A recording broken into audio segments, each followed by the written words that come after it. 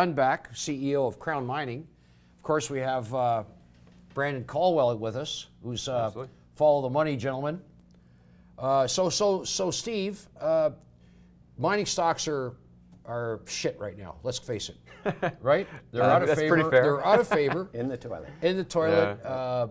You got a big asset in California. You own some of the land. Any updates? Any updates? Well, the last thing we did was we came out with a PEA in February. Yeah. So this is a big historic deposit. Yes, there's 2 billion pounds of copper in a 43-101, and when Placer was working on the property in the 60s, they thought there was 4 billion pounds.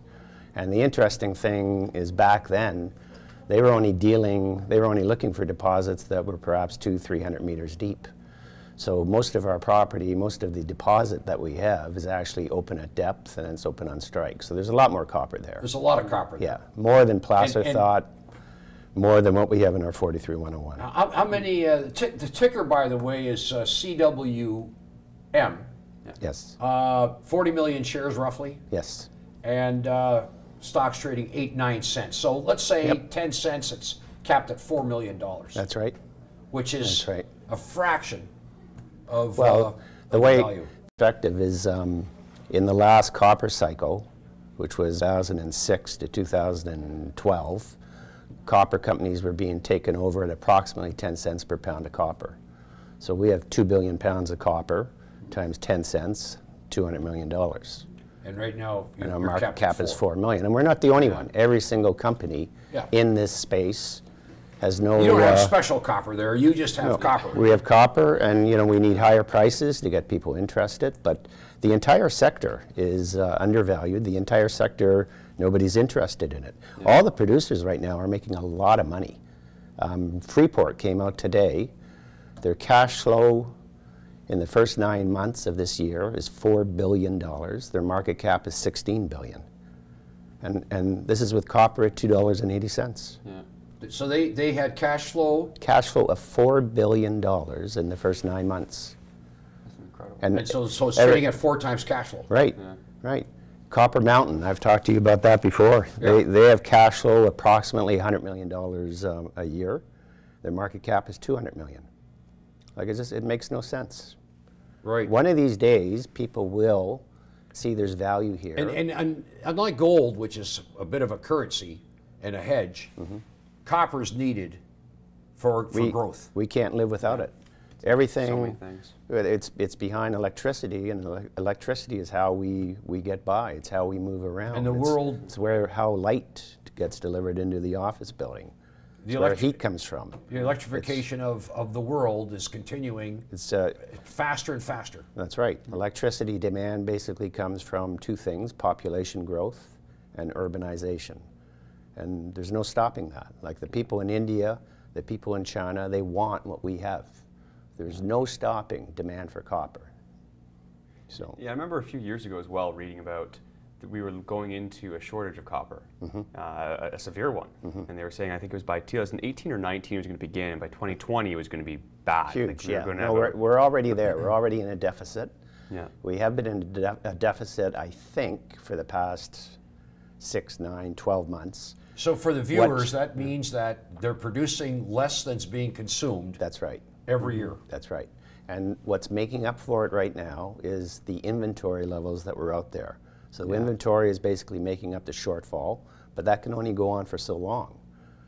And you've also got there's a huge player in the market space right now, and that's China. Like they basically buy half of all the copper that's consumed. Yeah.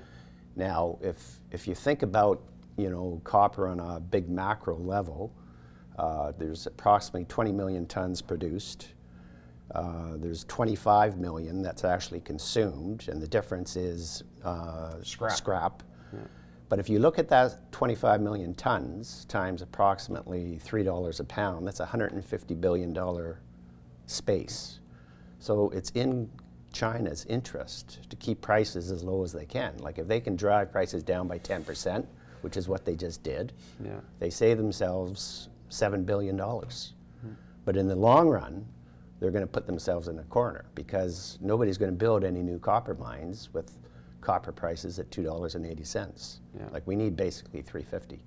So 350 is like a historical average to No, look that's for. basically, when you take a look at all the copper deposits that are out there, on average, they need $3.50 to justify the spend, because it costs a lot of money to build these things. Yeah. So we're looking, basically Crown and any of these other juniors is an option on copper. If you think demand for copper in the future is going to continue, and if you think the supply side is going to continue to roll over, then you'll think prices need to go up. So, you know, a good way to get some exposure to copper is some of these junior companies, and Crown is one of them. Yeah. Yeah, Robert Friedland, who's legendary and has found some very big deposits worldwide. I think he's quoted as saying that, you know, as time goes on, copper won't be quoted in pounds; it'll be quoted in ounces, because, you know, I mean, anything can happen. Yeah. Anything can happen. Well, there's crazy forecasts out there right now. Like this cycle, there are people like Friedland who are calling for numbers like $6, $7 a pound. Wow. And can you imagine how much these mining companies are going to be making if copper prices go there? Sure. Like, just take a look at Freeport. They came out today. They produce 4 billion pounds of copper a year. They have cash flow of $4 billion in the first 9 months. Copper goes up $1.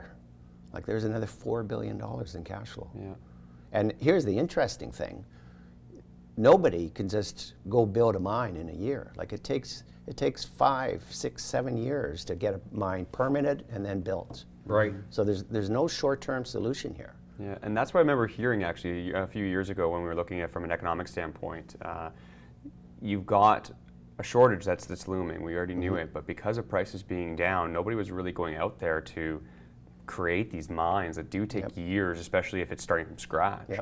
And now we're having it where we're having a supply crunch. Anybody has any idea of economics understands if your supply is not there and the demand starts rising, which it will with all these electric cars, electric houses, whatever it be, that's when you have to start realizing that prices are, if you're able to, if there's 2 people and I only have enough for one, I'm going to see how much I can charge for it, and I don't care who wins. Like, that's what all businesses are asking themselves.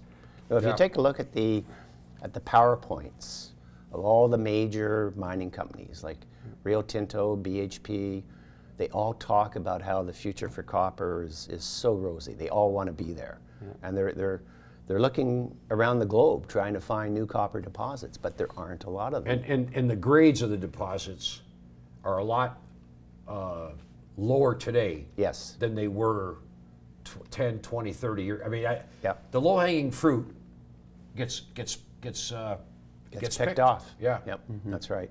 Escondido, which is the largest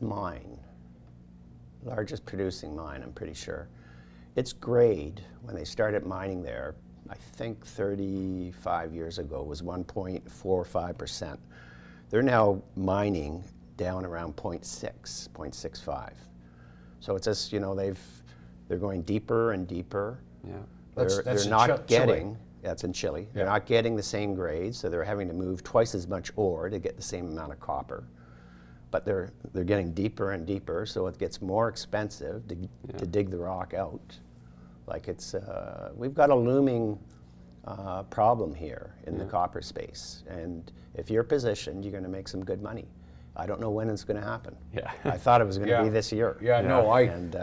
Last week we saw a day where there was 1,200,000 shares of Crown trade, and if you go back and look at a 10-year chart, that was the biggest trading day in volume in 10 years, 1.2 million. There's not that much stock. There's only 40 million shares. 40 million. And 70% of it's probably tied up in pretty friendly hands. That's right. Like, I have 20%. I've got a few friends that each have almost 10%. This is a way of playing copper futures without the risk, right? Right, you're not going to get a margin call. You're not going to get a margin call. It's not going to expire on you. And whereabouts, I might have missed it in the very beginning, whereabouts is the mine? The property itself is approximately 90 miles drive from Reno. And we're northwest.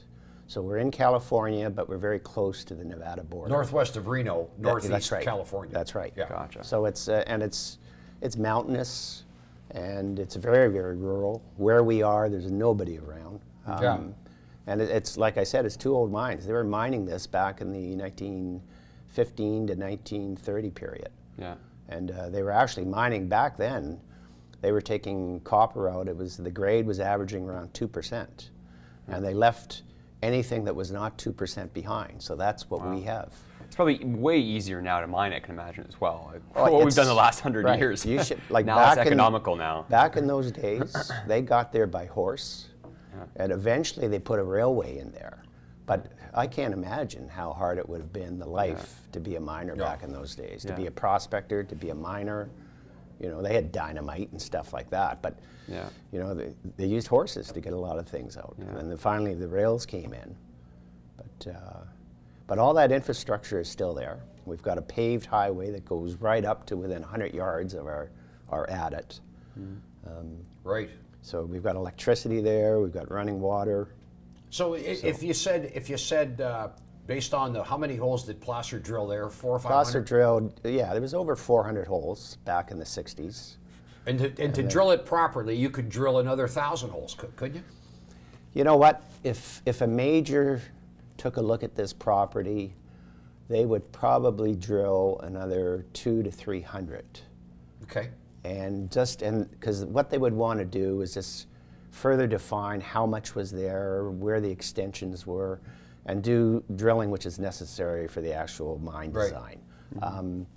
But we already know we've got a couple billion pounds, and a little bit more drilling, we can increase that, but we don't need to. It's, you know, it's the resource is there. Yeah. So you know, if you're buying a marijuana stock, you might say you're buying a growth story, a momentum play. If you're buying Crown, you're buying value. But we don't know when. You don't know when, and it's not. We're not saying buy it today. I started buying it a year ago. Do I wish I waited?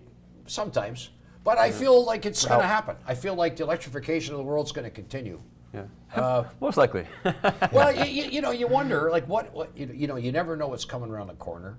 There's some funny things going on in the world, but most of the automakers are said, you know, we're going electric.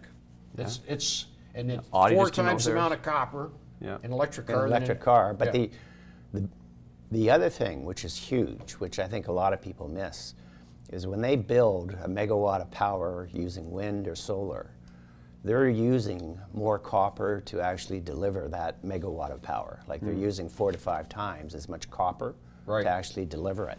And then here's the other neat thing. Battery storage is going to become huge in the future, because the only way wind really makes sense, you know, and I think most of the engineers are going to admit this, but the only way wind makes sense is if you can store it, because most of the time wind power is produced when you don't need it. Does that wind the global adjustment fee? Kathleen wind making sense, or wind? I'm sorry, I got that mixed up. There's a reason why they had 7 seats after, but anyway. Yeah, that's right. But battery storage is hugely copper intensive, because just think about it. You've got to have all these copper wires sending the electricity to whatever battery formula you're going to use, and then get it back to the grid. Yeah. So it's hugely copper intensive. Yeah. So there's so many new avenues. There's so many different sources of demand for copper in the renewable, sustainable energy model. Yeah. And I'll tell you, you cannot stop this demand for electricity. You cannot stop it. The whole world wants what we have. Yeah, for sure. You know. Steve, we're going to have to wrap it up now. Okay. But thanks again for coming on in short notice.